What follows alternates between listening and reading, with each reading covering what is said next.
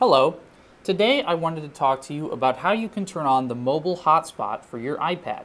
Now, a mobile hotspot is something that will allow you to connect to your iPad's cellular data using another device. So for example, if I wanted to connect to the cellular data on my iPad using my cell phone, I could do that.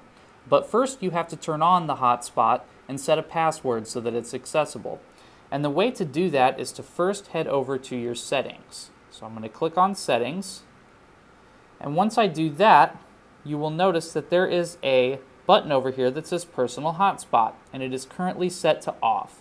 You will have to turn on the Personal Hotspot in order to access it, for the first time anyway. So I'm going to click on Personal Hotspot, and you'll notice up here that there is a button that says Allow Others to Join. And so by flipping this switch, I will turn on my hotspot. Okay, so it is now on, and in a device, you will be able to search for the hotspot for your iPad. The way to do that in your other device would be to go to the Wi-Fi, or if you have an Android device, it would be a similar process.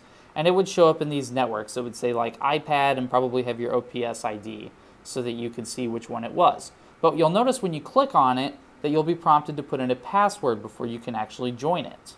So in order to get to that password, it's just back here in Personal Hotspot, and you'll notice that it is listed underneath your Allow Others to Join button. And right now it's kind of a long and complicated password, but fortunately you can change it to whatever you would like. So if I click on that, and my current password isn't going to show up on the screen share, but it is there, I can actually just type the new password directly into this box.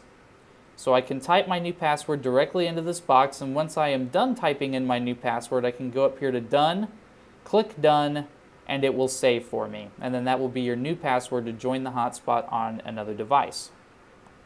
And it's that easy. Once you've done that, you can join by using the connecting to the network in your Wi-Fi area, and then putting in the password, and you'll be good to go.